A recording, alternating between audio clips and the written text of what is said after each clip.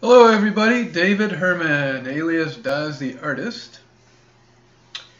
2 minutes to 4 in the afternoon on the last day of the month of February, February 28th, 2018. And I've enlarged my monitor skull, some type of a cartoon illustration weirdness I'm working on. And worked on it a little bit, and now I'm bringing you guys into the picture where I'll work maybe another half hour. So this is the monitor in the bottom of the skull, which is some kind of a crystal type thing. I've worked a little better on shaping this holder, this jaw that's kind of on a sideways angle due to some pivot that's taken place and things like that. You're going to watch me kind of work on, just so you can see how I do some airbrush on this.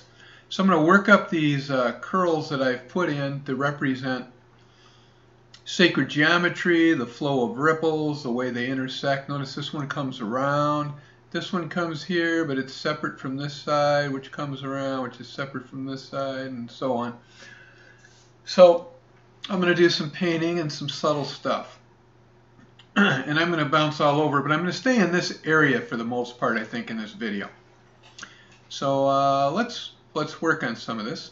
What I do is take my eyedropper when I work in something very complex with all these colors, because this is a small section and you can probably see, 100 variations of color or more. And I'll select a section with my eyedropper, say that tone right there. And that tone shows up here in our tool stick, that you get in Photoshop right there, that guy. And then what I do is I go back to brush and I'll dial in a size of my brush. You can see here if I move it down here that it's bigger or smaller depending on how I move my finger on my little tablet. And then again, I draw on the Intuos Pro Medium, which is like a slate, just a black slate on a little angle stand while I stare at a monitor that's above my head on my standing desk. And then okay, so I pick here, I have a color, I may move over here to make it lighter, okay? And that way you're not really, you stay in the blues, you don't have a yellow or another color contaminating it, if you're trying not to introduce that into it at the moment, like light or something. And if it still looks flat, like this is, let's say, so I'm going to bring this around, just kind of fill out this donut. So a lot of times I do these donut type shapes, which really are a torus shape, but not completely connected, because the torus, again, in sacred geometry, very, very important symbol. So I like to work with purple too, so we're going to get some purple right about there. Go back to the brush.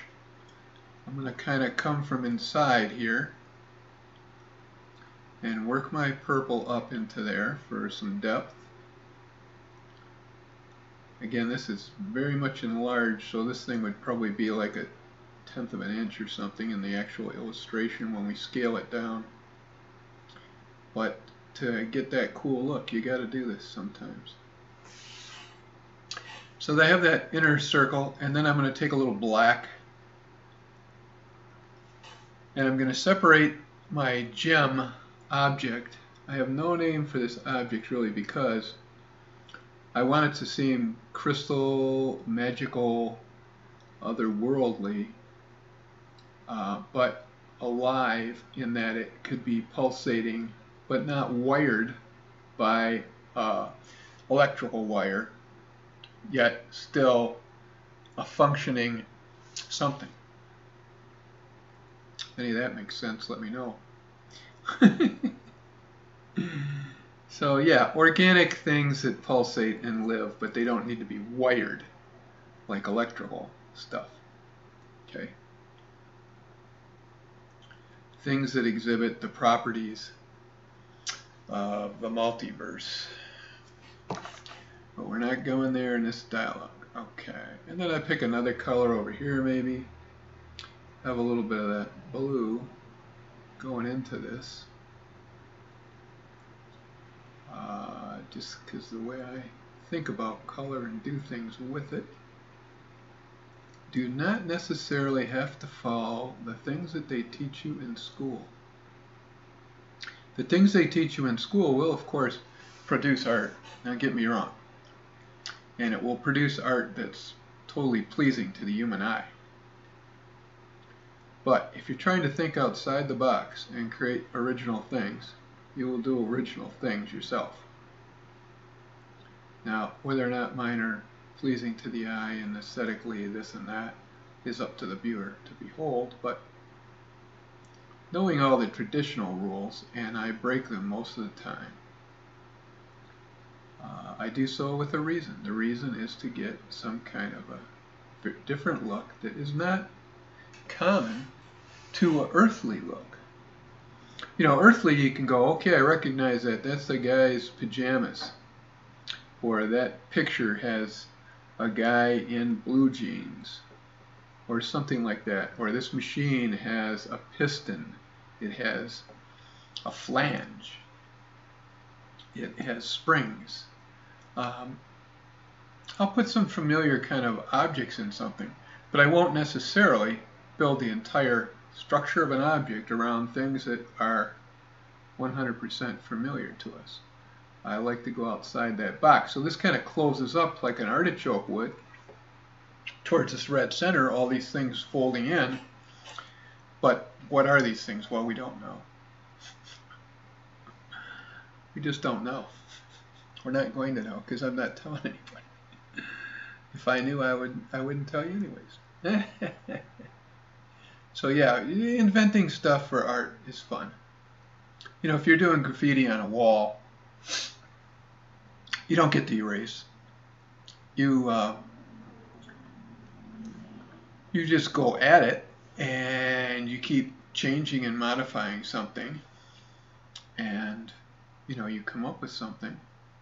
But if you had a bad stroke or something like that, you may just turn it into something else. And that's crucial when you draw, I think, to be able to adapt. Don't be so set in your ways that you go bonkers if you have a stray stroke. Take that mistake, as you would call it, or that error, own it, and modify it. Own it, though. Own it. You did it. Own it. Yes. It's more interesting to say, I was doing this when this accidentally happened, and then I realized, almost intuitively, I could learn from that because I think I was being shown, or I think I realized this, or for some reason that error gave me insight into this. Just forget about being perfect is what I'm getting at. We're not, and it's nothing really to worry about unless you're trying to be #1 in the Olympics or something, where they have specific categories and specific things they're measuring to compare you against others. But art is not like that. Not to me. To me, it's both technical, both highly structured, and it's not technical, and it's intuitive.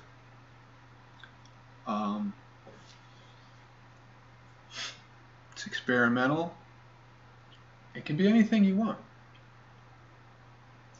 So again, I had no idea what I was going to draw with this. If you watch the first part, it's like a second part here. It doesn't really matter if they're numbered. You get the idea that different things are happening, more spontaneous and less controlled. But when you want to create a certain look, like let's say you want something to be shiny, or you want something to be soft, or you want something to be organic looking or round, then that's where the technical part comes in. Like you've learned that, you know, say a shiny object is high contrast between the darks and lights on a simple level. Or a fur is not going to have any sharp angles and hard edges, you know, to look like fur. So those kind of things. And energy sources, or things like I'm putting in that could possibly be dramatic, like the innards of a creature, you know, giving life through organic intermingling of matter and what appears to be some type of a hardware on a different level interacting. So yeah, lots of fun. Make up stuff, do it, just go with it.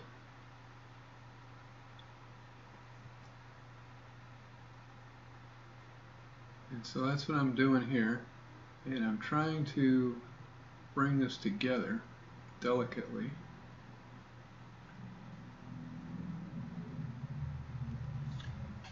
And if you think your paint's going down too harsh, where it's not enough transparency, just change your opacity up there. Introduce other stuff.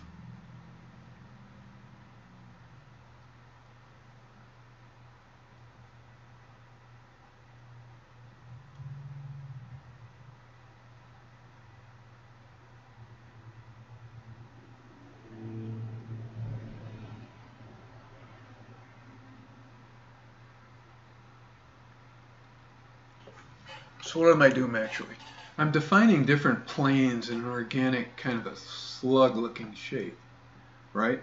So this is the most coming at you the most, this white. This is lighter up here, darker underneath here, morphing and twisting a shape like an electrical wire or slug or something into another shape and so on.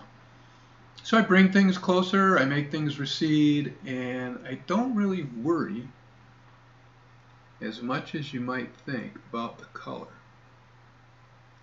in a traditional sense. Now you might say, well, yeah, we noticed that.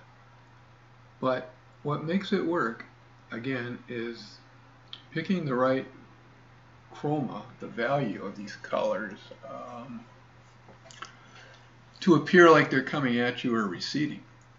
So now I want to do something light with that color. So I go to my eyedropper, pick it, see it in the above shell there, it's down here, hit that square, move over, I'm in the same color field, but now I have a lighter shade. Then I can take my pen, or my brush, and put a highlight that totally works with that, see? If I want one over here, if I want one in here.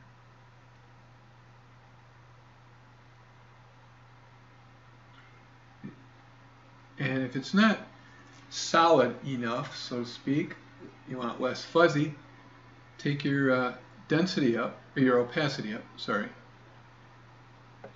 and just press that a little.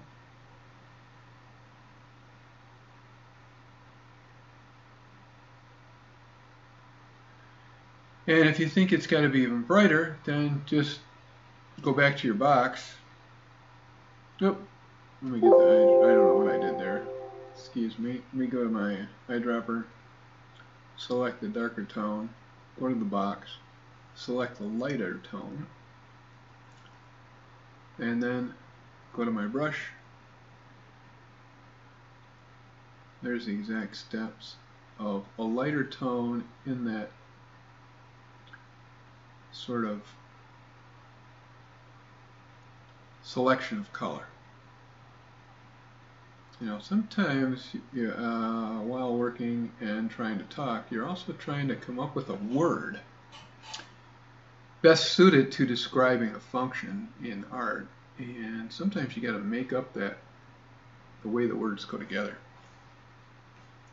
So another thing I'm practicing when I draw is the articulation of some non-verbal comment, verbal activity into a verbal description of what I'm doing. I want to practice that. So, and then as I kind of do, as I want to do, I'm keeping this kind of a very organically changing you see it's changing. It can be morphing around. It has to have to me, a fluid field right here, like it's not etched in stone. You could imagine a process taking place of shifting, changing entities and things, morphing of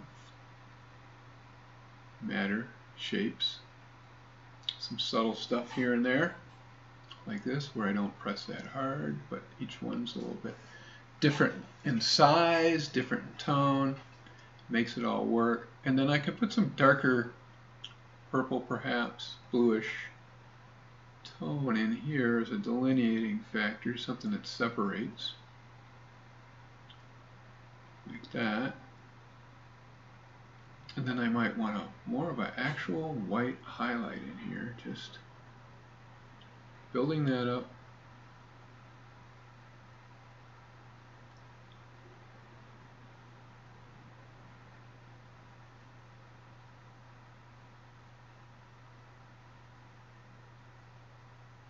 In the way that I do, however I do to make things whatever they are, as the way I perceive.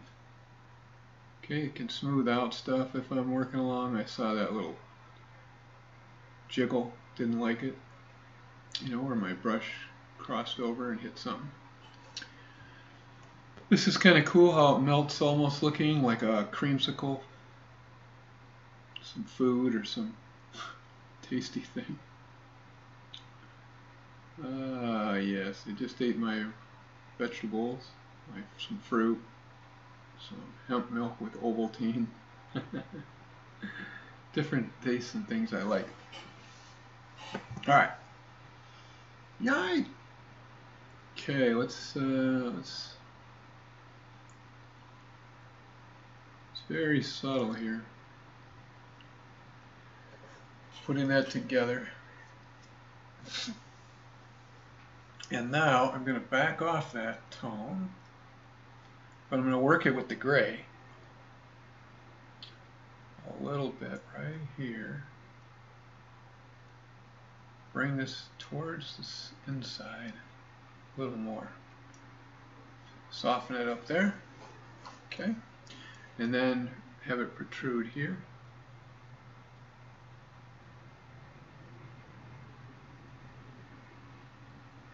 That. And this is kind of looking cool now. I'll put a little highlight here and there, maybe down here,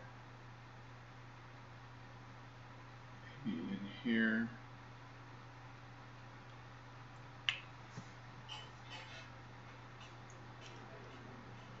And now I'll work some of this crystal again. So I have all these cracks in this monitor. And I'm thinking now about its nature, like if these two were close together on the same plane of highlight, do like so, bring that together. It's too bright, maybe? I don't know. So let's see, we'll do like this, some crystal work. Have it come up like that. Can be subtle things. They're connecting. This again is to look crystalline but monitor in its external size, and yet foreign to human thinking, but close enough to resemble something. Even though, as a human being, I probably couldn't come up with anything non-human. Now, it's a funny statement, but we're still drawing on our, our collective experiences from being infants till adults. And there's a lot of things in our heads, so the way we hodgepodge them together in art, or technically create them in art, it's hard to have an original thought, is what I'm getting at. Or really original. And this is working for me, and this could all be behind another glass that's closest to the viewer, like a flat plane here, which I could even highlight. So first I'm going to do some subtle stuff.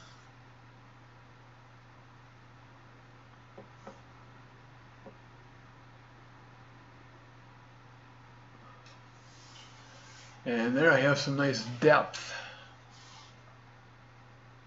you know.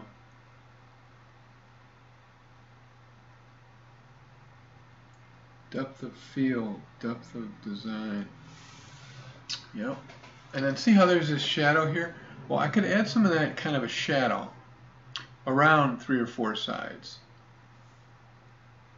And that also sculpts it into, like, dimensionally a little bit. Like, so if you kind of, that might be a little light, so I'll go up even further, and like so. Just kind of makes the reflection of this gray surface into the crystal monitor. And giving it that bevel, that bezel edge, so it gives it more credence. You have this lit up in here from whatever circumstances are causing it to light. And I'm going to go real dark for a second. And you could do this on a layer. Right now, today, I'm just working all on one layer. I don't know why, what I was thinking of, but that's okay. And parallel that to it. Like that, some subtle. Keeping these bumps and gyrations. And then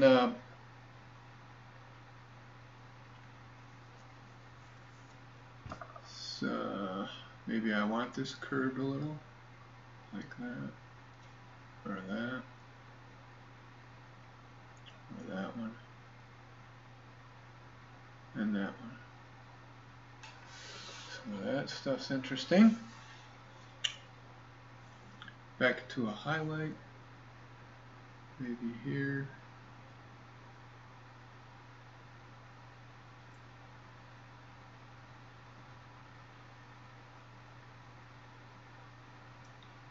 Have to be as dark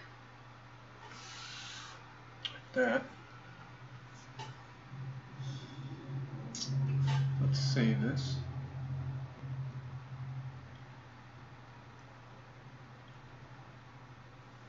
Okay. Now, let's see here. Thinking. Going to move over to here for now. And at the end I can sharpen things that, or blur them or whatever I want, but right now I'm still constructing.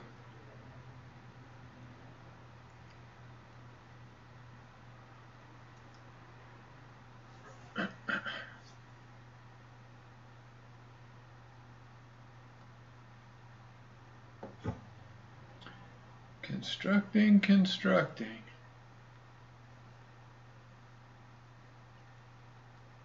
This is another opening I see here. So I'm giving a hard edge to make an opening. Then I will use a color to bring this forward. I will use a color on this edge so you can see that in here it's open. I will take some black and I will darken it in the darkest innermost corner. Then I'll put a highlight around that edge, subtly, like that. Maybe this one here, like this.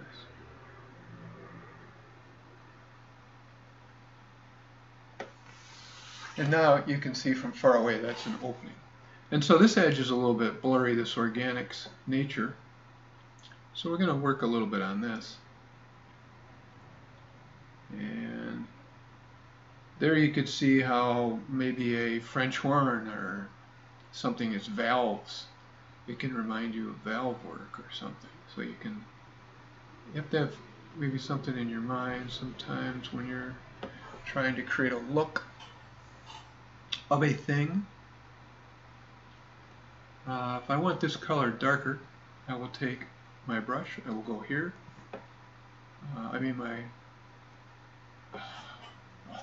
Excuse me one second while I edit that out. I will take my eyedropper, and touch it. And now I have this square down here. I'm somewhere there.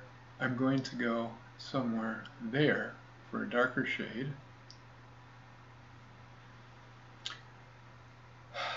Of the background, and then turn that brush back on and kind of go around the edge of this subtly with just the darker tone of that background, not a black. And I could even play with the background with the highlight edge and make it look like it was part of the foreground in a multiverse separated by a division. But there. So that's kind of cool. Let's view this at the actual size so you can get some scale. And then see how, oh, this is nice and crisp now. And if it's at different sizes, like so, what am I trying to do? Enlarge. Sorry there, I was moving. Okay, you can see different amounts of detail depending on how close you got to it. But the nice thing is, when you're looking at it like at print size, it should be 9 by 12 inches. That's kind of what I see there. So I'm working very slowly because I'm doing some intricate kind of coolness to this thing. Excuse me, that I get into. So that's just some kind of cool stuff there. Thanks for tuning in. You guys have a good night. Ciao.